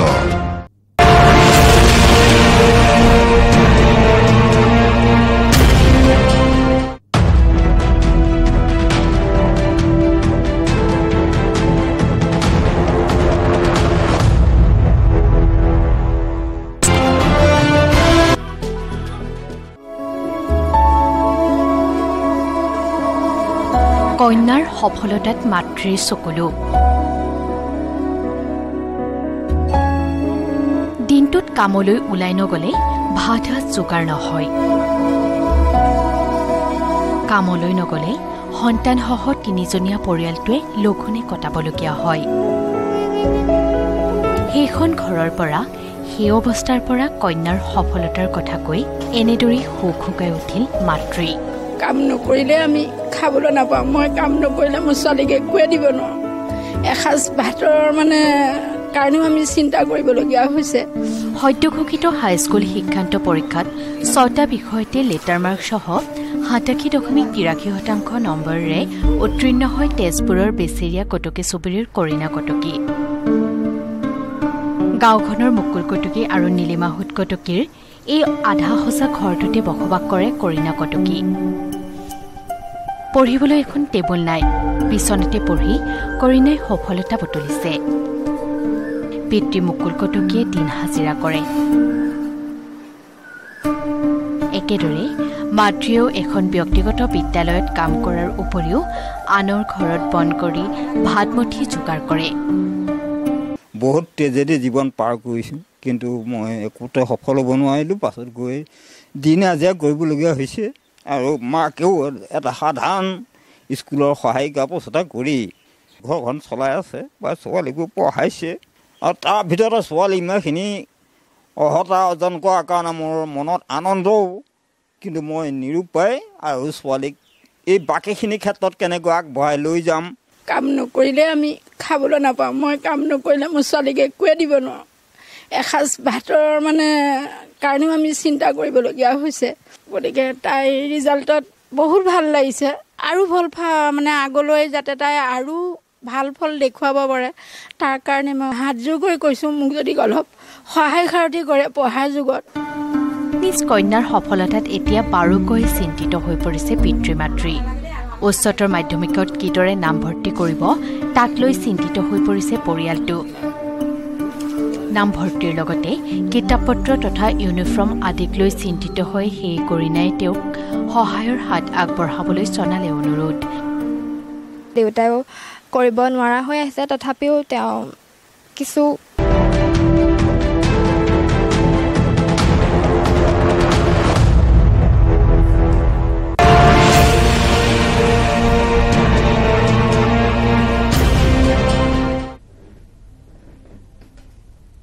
নমস্কাৰ প্ৰিয় দৰ্শক শেষৰটো খণ্ডত উপনীত হৈছোঁ বেছি সময় নাই মোৰ হাতত মই অলপ মণি ভট্টাচাৰ্য আপোনাৰ ওচৰলৈ যাম আমি বিভিন্ন সমাধান বিচাৰি আলোচনা কৰিছোঁ কাৰণ আমি মৰ্মাহত হৈছোঁ 7জন ছাত্ৰৰ মৃত্যুত আপুনি বহুকেইটা পৰামৰ্শ আগবঢ়াইছে এটা বিষয় আমি ব্ৰেকৰ সময়ত কথা পাতি আছিলোঁ সেই বিষয়টো হৈছে ছাত্ৰ বা শিক্ষাৰ্থী আৰু অধ্যাপক বা শিক্ষকৰ মাজৰ যিটো সম্বন্ধ সেই সম্বন্ধটো ডিটেৰিয়েট কৰিছে আগতে যি ধৰণৰ সম্বন্ধ আছিল আজি তাৰিখত সেই ধৰণৰ সম্বন্ধ নাই যি বজাৰ কেন্দ্ৰিক পৰিৱেশ সেই পৰিৱেশ ইয়াৰ কাৰণে দায়ী বুলি বহুতে ক'ব খোজে গতিকে সেই সম্বন্ধ এটা ঘূৰাই অনাৰ অৱকাশ আছে বা কাৰণ তাৰ প্ৰতিফলন আমি দেখা পাইছোঁ যিজন ৱাৰ্ডেন তেওঁ এজন শিক্ষক যদিও তেওঁ এটা অতিৰিক্ত দায়িত্ব পালন কৰিছে তেওঁৰ পৰামৰ্শ বা তেওঁৰ যি কামাণ্ড সেই কামাণ্ড বহু ছাত্ৰ ছাত্ৰীয়ে বিশেষকৈ ছাত্ৰই বহু সময়ত ফ'ল' কৰা পৰিলক্ষিত নহয় আপোনাৰ বিশ্লেষণ কি চাওক পাৰ্থ মই কিছু সময় আগতে এই কথাটোৱে কৈছোঁ যে আজি মই বিভিন্ন যেতিয়া ষ্টুডেণ্ট পাছ আউট ষ্টুডেণ্টৰ লগত মই কথা পাতিছোঁ তেখেতসকলে এই কথাটো কয় যে ৱাৰ্ডেনসকলে কোনো ক্ষেত্ৰত কোনো ছাত্ৰক ভয়ে কৰে তেখেতসকলে গতিকে এই এটা যিটো পৰিৱেশ এই পৰিৱেশটো আজি উশৃংখল এটা পৰিৱেশ হয় এটা কথা তেনেকুৱা কথা বতৰা কিছু আছে কিন্তু সেইটোৰ ভাবি যদি আমি এই মৰণমুখী স্থল এবাৰ ছাত্ৰখিনিক এৰি দিওঁ এই ৰাতি 2টা বজাত স্কৰপিঅ' গাড়ী ওলাই যোৱাৰ এটা পৰিৱেশত থাকিবলৈ দিওঁ তেতিয়াহ'লে কোনো অভিভাৱকে শান্তিৰে আজিৰ দিনৰ পৰা শুব নোৱাৰিব এইটো কিন্তু সত্য গতিকে মই ভাবোঁ যে আজি আমাৰ সন্মানীয় মুখ্যমন্ত্ৰী ডাঙৰীয়াও এক্সিডেণ্ট জেগালৈ গৈছে তেখেতেও হয়তো কিছু চিন্তা চৰ্চা কৰিছে আমাৰ যিবোৰ সামাজিক অনুষ্ঠান আছে আমাৰ ছাত্ৰ সন্থা আছে আমাৰ জাতীয়তাবাদী দল আছে তেখেতসকলৰ এটা নৈতিক দায়িত্ব আছে বুলি মই ভাবোঁ গতিকে এই যে মানে এই হোষ্টেলবোৰৰ কেম্পাছবোৰ চিকিউৰিট কৰিবৰ কাৰণে কাৰণ হোষ্টেলৰ চাওক হোষ্টেলৰ নিয়ম কানুন ছোৱালী হোষ্টেলৰ ল'ৰা হোষ্টেলৰ কাৰণে কেতিয়াও বেলেগ হ'ব নোৱাৰে আপুনি অলপ আগতে কৈছে যে ছোৱালী হোষ্টেলবোৰ ঠিক আছে তেখেতসকলে নিয়ম কানুন মানি চলে কিন্তু ল'ৰা হোষ্টেলৰ নিয়ম কানুন মানি নচলিলে তেখেতকক স্বাধীনতাত আমি খৰ্ব হৈছে বুলি কেনেকৈ ভাবিলোঁ গতিকে মই ভাবোঁ ইয়াৰ ওপৰত এটা বিশেষভাৱে চৰ্চা কৰি এটা বিশেষ এটা ইয়াৰ মানে সলিউশ্যন ওলোৱাৰ আজিৰ দিনত প্ৰয়োজন হৈ পৰিছে যাতে অনাগত দিনত কোনো ধৰণৰ মাতৃৰ বুকু খালী কৰি এই ধৰণৰ ছাত্ৰৰ মৃত্যু নহয় প্ৰতিজন অসমীয়া ঘৰৰ প্ৰতিজন ব্যক্তিৰে এইটো এটা কাম্য আৰু মই ভাবোঁ এই ধৰণৰ যদি ৰেষ্ট্ৰিকশ্যনৰ মাজত এই ধৰণৰ যদি টাইট চিকিউৰিটিৰ মাজত হোষ্টেলটো থাকে তেতিয়াহ'লে কোনো অভিভাৱকে কেতিয়াও বেয়া নাপায় এইটো কিন্তু সত্য গতিকে এই ধৰণৰ ব্যৱস্থা হোৱাটোৰ প্ৰয়োজন আছে গতিকে শংকৰজ্যোতি বৰুৱা ডাঙৰীয়াই কৈছে তেখেতসকলে হোষ্টেলতে ডাঙৰ হৈছে তেখেতসকলে জানে বহুত সময়ত এই যে কৈছে যে এজন অধ্যাপকক ৱাৰ্ডেন বুলি তেখেতৰ নিজৰ কলেজৰ ৰেছপঞ্চিবিলিটি ফেমিলি ৰেছপঞ্চিবিলিটি যিটো কথা আহিছে যিটো আপুনি কৈছে যে বিভিন্ন ইউনিভাৰ্চিটিত ৰিটায়াৰ্ড আৰ্মি অফিচাৰক গোটেই তাৰ চিকিউৰিটিটো চাবৰ কাৰণে তেখেতসকলক ভাৰ দিয়া হয় বহুত আজিকালি এইটো এটা চিষ্টেমেই আছে গতিকে এই ধৰণৰ চিষ্টেমত যদি নাযায় তেতিয়াহ'লে মই ভাবোঁ এইটো কেতিয়াও এইটোৰ শেষ নহয় এই আলোচনাতে এইটো শেষ হৈ থাকিব গতিকে মই ভাবোঁ ইয়াৰ এটা মানে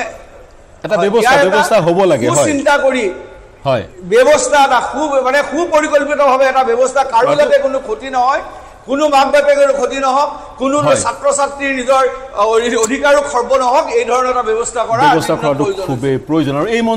মঞ্চৰ পৰা কোনে মদ্যপান কৰিব কোনে নকৰে সেই কথা আমি ক'ব নোৱাৰোঁ এই মঞ্চৰ পৰা কাৰণ ভাৰতবৰ্ষত যিহেতু মদ্যপান কৰাটো আইন মতে বেআইনী নহয় বা 21 বছৰ ঊৰ্ধৰ লোকে মদ্যপান কৰিব পাৰে এই মঞ্চৰ পৰা সেই পৰামৰ্শ দিয়াৰ আমি দৃশ্যতা নকৰোঁ কিন্তু ছাত্ৰ সমাজে মদ্যপান কৰিলে বিপথে পৰিচালিত হোৱা পৰিলক্ষিত হয় আৰু মদ্যপান কৰি গাড়ী চলালে মদ্যপান কৰি যদি কোনোবাই 140 কিলোমিটাৰ/আৱাৰ স্পীডত গাড়ী চলায় সেয়া কিন্তু গ্ৰহণযোগ্য নহয় গতিকে তেনেবোৰ কথাও আছে আমি অতি সন্মানেৰে ছাত্ৰ সমাজক আমি যথেষ্ট সন্মান কৰোঁ সংবাদ মাধ্যম অতি সন্মানেৰে অগ্ৰজ হিচাপে এই কথাটো কৈছোঁ 140 কিলোমিটাৰ স্পীডত 140 কিলোমিটাৰ প্ৰতি ঘণ্টাৰ স্পীডত মদ্যপান কৰি গাড়ী চলোৱাটো কিন্তু গ্ৰহণযোগ্য নহয় এনে কাৰ্যই কিন্তু যিকোনো ব্যক্তিক তেনেধৰণৰ এক পৰিস্থিতিৰ সন্মুখলৈ ঠেলি দিব মই শেষৰটো মন্তব্যৰ কাৰণে শংকৰজ্যোতি বৰুৱা আপোনাৰ ওচৰলৈ আহিছোঁ আমি আসলতে কিছুমান নীতি নিয়ম নিশ্চিতভাৱে পালন কৰিব লাগে বহু সময়ত এনেকুৱা ধৰণৰ ঘটনা হৈ থাকে আকৌ আমি গোটেই ঘটনাবিলাক পাহৰি যাওঁ প্ৰথম কথা হৈছে যে আজিৰ এই আলোচনাটোৰ পৰা এটা কথা যাব লাগে যে মই যিটো অধীক্ষকৰ কথা তত্ত্বাৱধায়ক অৰ্থাৎ ৱাৰ্ডেনৰ কথা কৈ আছোঁ সেইটো এটা সুকীয়া পোষ্ট হ'ব লাগে এটা সুকীয়া পোষ্ট ক্ৰিয়েট কৰি কেৱল তেওঁৰ দায়িত্ব কেৱল তত্ত্বাৱধান কৰা অধীক্ষকৰ দায়িত্ব পালন কৰা সেই দায়িত্বটো দিব লাগে শিক্ষকক সেই দায়িত্বটো প্ৰদান কৰি পেলাই এই পালমৰা কামটো কেতিয়াও কৰিব নোৱাৰে কাৰণ এগৰাকী শিক্ষক নিশ্চিতভাৱে এই কামটোৰ কাৰণে অপাৰগতা আজি যিখন তদন্ত কমিটি বনাই দিছে এইচিয়ে সেই তদন্ত কমিটিখনৰ ৰিপৰ্টটোত এটাই কথা আহিব যে তাত সিকিউৰিটি ভুল আছিল ৱাৰ্ডেনগৰাকীৰ ভুল আছিল কিন্তু ৱাৰ্ডেনগৰাকীৰ ওপৰত শাস্তি কি হ'ব কাৰণ ৱাৰ্ডেনগৰাকীৰ এইটো মৌলিক দায়িত্ব নহয় যে তেওঁ হোষ্টেলটো ৱাৰ্ডেন কৰিব লাগিব তেওঁৰ মৌলিক দায়িত্ব হৈছে দিনটোত ল'ৰা ছোৱালীখিনিক পঢ়ুৱাব লাগিব ডিপাৰ্টমেণ্টৰ অন্যান্য প্ৰজেক্ট সজাকে এই কামখিনি কৰিব লাগিব তাৰপিছত তেওঁৰ এইটো এক্সট্ৰা এটা এক্টিভিটি হয় গতিকে এই কামটো নকৰাৰ কাৰণে তেওঁৰ ওপৰত একো পানিছমেণ্ট হ'ব নোৱাৰে গতিকে এই কামটোৰ কাৰণে সেই কামটো যাতে পাৰ্টিকুলাৰলি সেই কামটো কৰিব পাৰে তাৰ কাৰণে এই পোষ্টটো ক্ৰিয়েট কৰিব লাগে সেইটো সকলো হোষ্টেলে কৰিব লাগে আৰু ইয়াৰ লগে লগে কেম্পাছ যিবিলাকৰ কম্পেক্ট যিবিলাকৰ এটা কেম্পাছৰ ভিতৰত উইদিন হোষ্টেলবিলাক আছে সেইসকলে ল'ৰা ছোৱালীবিলাক যেতিয়া আহা হুমুৱা কৰে তাত বিভিন্ন ধৰণৰ সিকিউৰিটি সিস্টেম আপগ্ৰেড কৰিব পাৰে ব্ৰেথ এনালাইজাৰ চেক কৰিব পাৰে মদ্যপান কৰি আহিছে নে নাই সেই কামবিলাক কৰিব পাৰে আৰু আটাইতকৈ ডাঙৰ কথা শিক্ষা অনুষ্ঠানবিলাকৰ আশে পাশে আসলতে হুৰাৰ যিবিলাক বিপণী সেই বিপণীবিলাক নিষিদ্ধ থাকে ঠিকেই কিন্তু আশে পাশে এনেকুৱা কিছুমান দোকান থাকে য'ত 2 নম্বৰীকে এই হুৰাটো বিক্ৰী হৈ থাকে সেইবিলাক সকলোৱে জানে গতিকে প্ৰশাসনৰ দায়িত্ব আছে চৰকাৰৰ দায়িত্ব আছে সেই গোটেই বস্তুবিলাক বন্ধ কৰা কাৰণ এটা সময়ত আৰু অভিভাৱকসকলে এই ক্ষেত্ৰত দায়িত্ব পালন কৰিব লাগে নিজৰ সন্তানটো হোষ্টেলত থাকোতে কিমান টকা প্ৰয়োজন চলিবৰ কাৰণে কিমান টকা প্ৰয়োজন সেই কথাটো নিশ্চিতভাৱে জানিব লাগে ধনী হ'ল বুলি হাজাৰ হাজাৰ টকা নিজৰ সন্তানটো হুখত থাকক বুলি এৰি দিব নালাগে গাড়ী বাইক দি হোষ্টেললৈ পঠিয়াব নালাগে এইবিলাক সৰু সৰু কথা কিন্তু এইবিলাক আজিকালি নামানাৰ কাৰণে এটা অৰাজকতা পৰিস্থিতিৰ সৃষ্টি হৈছে এখন গাড়ী থাকিলে কিন্তু গোটেই হোষ্টেলৰ বহু ল'ৰাই সেই গাড়ীখন লৈ পেলাই উপভোগ কৰি ঘূৰি ফুৰিব পাৰে কিন্তু সেই গাড়ীখনৰ তাত প্ৰয়োজন নাই বাইকখনৰ তাত প্ৰয়োজন নাই কেম্পাছৰ ভিতৰত এই সৰু সৰু কথাবিলাক চাব লাগে আৰু প্ৰশাসন এই ক্ষেত্ৰত কিন্তু খুব সক্ৰিয় হওক অন্যথা কিন্তু এনেকুৱা ধৰণৰ ঘটনাবিলাক ৰোধ কৰাৰ ক্ষেত্ৰত বৰ কঠিন হ'ব আৰু ৱাৰ্ডেনৰ ক্ষেত্ৰত যাতে আটাইতকৈ জোৰ দিয়ে সেই কামটো আমি কৰিবৰ কাৰণে আহ্বান জনাইছো আৰু আমি অতদিনৰ পৰা এই কামটো কৈ আহিছো কিন্তু কাৰো গান ছাত্ৰ সন্থাই ৱাৰ্ডেনৰ বিষয়টো কৈ আহিছে বিদেশৰ বিভিন্ন বিশ্ববিদ্যালয় জৱাহৰলাল নেহৰু বিশ্ববিদ্যালয় আমাৰ তেজপুৰ বিশ্ববিদ্যালয় বিদেশৰ বিভিন্ন বিশ্ববিদ্যালয় চাইকেল চলোৱাৰ যিটো পৰম্পৰা সেই পৰম্পৰাটো আছে বিশাল বিশ্ববিদ্যালয় চৌহদ কিন্তু তেওঁলোকে চাইকেল চলাই এক স্থানৰ পৰা অন্য স্থানলৈ যায় তেনেধৰণৰ এক অনুশাসন আছে মই অন্তিমটো মন্তব্য কৰিম ডক্টৰ কলিতা আপোনাৰ পৰা ইতিমধ্যে সকলোখিনি কথা আমাৰ আজিৰ এই মঞ্চত আলোচনা হ'লেই গতিকে আমি আশা ৰাখিছোঁ যে আজি যেনেকুৱা ধৰণৰ এই দুখজনক ঘটনা এয়া ঘটনা কেতিয়াও নহওক আমাৰ বিদ্যালয় মহাবিদ্যালয়ত যিসকলৰ বিশেষকৈ আৱাসিক সুবিধা আছে তাত নীতি নিয়মসমূহ বিশেষকৈ হোষ্টেলৰ নীতি নিয়মসমূহ কঠোৰ হওক বৰ্তমানৰ এই ডিজিটেল যুগত বৰ্তমানৰ এনেকুৱা পৰিৱেশত যে কোনো য'ত CCTV লগাব পাৰি অন্য ধৰণৰ ব্যৱস্থা কৰিব পাৰি গেটত আপোনাৰ মানে পাঞ্চ বেস্ট কাৰ্ড বেস্ট আপোনাৰ এন্ট্ৰি গেট লগাব পাৰি গতিকে সেই আটাইবোৰ আমাৰ এই বিদ্যালয়বোৰত হওক আমি যিখন এখন নতুন অসমৰ কথা কল্পনা কৰোঁ সেইখন কিন্তু ভাল মানৱ সম্পদ অবিহনে বৃথা আৰু এই মানৱ সম্পদসমূহক যদি আমি ভালদৰে গঢ়ি তুলিব নোৱাৰো তেনেহ'লে আমি কিন্তু আমাৰ সেই সোণৰ অসমখন কেতিয়াও নাপাম গতিকে আমি ৰেষ্ট্ৰিকশ্যনসমূহ যাতে ছাত্ৰ ছাত্ৰীসকলে মানি লয় ছাত্ৰসকলে মানি লয় সেই ৰেষ্ট্ৰিকশ্যনসমূহ তেওঁলোকে যিটো সপোন বান্ধি মহাবিদ্যালয়খনলৈ আহিছে সেই সপোনটো বাস্তৱায়িত কৰিবলৈ এইখিনি ৰেষ্ট্ৰিকশ্যন সেইখিনি কথা যাতে তেওঁলোকে মানি লয় তেওঁলোকে কনভিন্স কৰাৰ দায়িত্ব কিন্তু শিক্ষকৰ সেই কথাটোৱে হৈছে যে এয়া মই অলপ আগতে কৈছোৱেই যে এইটো এটা বহুমাত্ৰিক সমস্যা গতিকে ইয়াত প্ৰশাসন ব্যৱস্থা বিদ্যালয়ৰ প্ৰশাসন ব্যৱস্থা সমাজ ব্যৱস্থা লগতে অভিভাৱক এইবোৰে কিন্তু একত্ৰ হৈ পেলাই কাম কৰিব লাগিব শংকৰজ্যোতি বৰুৱাই কৈছে যে ছাত্ৰ ছাত্ৰীসকলক যদি বাইক এখন দিয়া হয় য'ত প্ৰয়োজনেই নাই তেনেস্থলত হয়তো এনেকুৱা ধৰণৰ দুৰ্ঘটনা হ'ব পাৰে কিন্তু মই তাৰ লগতে অলপ কওঁ বিশেষকৈ আমাৰ যুৱ প্ৰজন্মৰো কওঁ যে হয় এই বয়সত দুঃসাহসিকতা এটা কিন্তু জীৱনৰ অংগ হয় কিন্তু এই দুঃসাহসিকতা কৰিবলৈ যাওঁতে আপুনি বিয়াৰ্ছ গ্ৰিলছৰ প্ৰগ্ৰেম নিশ্চয় চাই কিন্তু তাতে চাবলৈ যাওঁতে কিন্তু সেই দুঃসাহসিকতা কিন্তু বাস্তৱ জীৱনত যদি আমাৰ এই পথ বা অন্যত যদি আপুনি কৰিবলৈ যায় তেনেহ'লে কিন্তু আমাৰ মৃত্যু নিশ্চিত আৰু সেই নিশ্চিত মৃত্যুৱে কিন্তু আমাৰ পৰিয়ালসকলৰ মাতৃৰ বুকু ক্ষুধা কৰি এটা সময়তে এই সুবিত কুমাৰ বুলি যিজন IITৰ ছাত্ৰ ডিজাইনিং ডিপাৰ্টমেণ্টৰ যিগৰাকীয়ে 16 লাখ 20 লাখ টকীয়া গাড়ী লৈ ভাড়া দি এটা ব্যৱসায় চলাই আছে হোষ্টেলৰ ভিতৰত থাকি এই ছাত্ৰগৰাকীৰ ওপৰতো তদন্ত হ'ব লাগে আৰু তেনেকৈ ভাড়া লৈ গাড়ী ল'ব পৰা যায় আৰু সেই ভাড়া লোৱা গাড়ীৰ নাম্বাৰ প্লেট কমাৰ্চিয়েল হ'ব লাগে য়েল্লো নাম্বাৰ প্লেট হ'ব লাগে কিন্তু অভিযান্ত্ৰিক মহাবিদ্যালয়ৰ ছাত্ৰসকলে যিখন গাড়ী লৈছিল সেই গাড়ীখন কিন্তু প্ৰাইভেট গাড়ী আছিল গতিকে এনেধৰণৰ যদিহে অভিযান্ত্ৰিক মহাবিদ্যালয় চৌহদৰ সমীপত এনেধৰণৰ অবৈধ কিছুমান ব্যৱসায় চলি আছে সেই ব্যৱসায়সমূহ বন্ধ হ'ব লাগে অকল অভিযান্ত্ৰিক মহাবিদ্যালয় সকলো বিদ্যালয় অবৈধ সুৰা বা অন্যান্য যিটো বেহা চলি আছে সেই বেহাবোৰ বন্ধ হ'ব লাগে পুনৰ কৈছোঁ অভিযান্ত্ৰিক মহাবিদ্যালয়ৰ যি 7 গৰাকী ছাত্ৰৰ মৃত্যু হ'ল শ্ৰদ্ধাঞ্জলি জ্ঞাপন কৰিছোঁ অতি তীক্ষ্ণ বুদ্ধিসম্পন্ন বুদ্ধিমত্তাৰ সেইসকল ছাত্ৰ আৰু অসম অভিযান্ত্ৰিক মহাবিদ্যালয়ৰ ছাত্ৰীসকলে দেশৰ বিভিন্ন প্ৰান্তত বিশ্বৰ বিভিন্ন প্ৰান্তত সুনাম অৰ্জন কৰিছে আৰু সুনাম অৰ্জন কৰি যাব কিন্তু তাৰ মাজতে যদি সেই অৰাজকতা অভিযান্ত্ৰিক মহাবিদ্যালয়ত আৰু দেশৰ ৰাজ্যৰ বিভিন্ন মহাবিদ্যালয় বিশ্ববিদ্যালয়ত অৰাজকতা দেখা দিছে সেয়া কিন্তু নিৰ্মূল কৰাৰ দায়িত্ব আমাৰ সকলোৰে ছাত্ৰ সংগঠন শিক্ষক বা সংবাদ মাধ্যম আমাৰ দায়িত্ব আমি সেই বিষয়টো উপস্থাপন কৰাৰ গতিকে সেই বিষয়টো উপস্থাপন কৰিলোঁ মই অনুষ্ঠান সামৰিব লাগিব প্ৰিয় দৰ্শক এনেধৰণৰ ঘটনা যাতে পুনৰ নঘটে তাৰ ব্যৱস্থা গ্ৰহণ আমি কৰিব লাগিব প্ৰিয় দৰ্শক এই চিন্তাৰ সমলৰে আজি অনুষ্ঠান সামৰিছোঁ শুভৰাত্ৰি অনুষ্ঠানত সংযুক্ত হোৱাৰ কাৰণে শংকৰজ্যোতি বৰুৱা অলকমণি ভট্টাচাৰ্য আৰু ডক্টৰ নিহাৰঞ্জন কলিতা তিনিওকে ধন্যবাদ জ্ঞাপন কৰিছোঁ পুনৰ শুভৰাত্ৰি প্ৰিয় দৰ্শক অনুষ্ঠান সামৰিছোঁ কেৱল ষ্ট্ৰং নহয় মাইথান ষ্ট্ৰং মাইথান ষ্টীল নিৰ্মাণৰ মানদণ্ড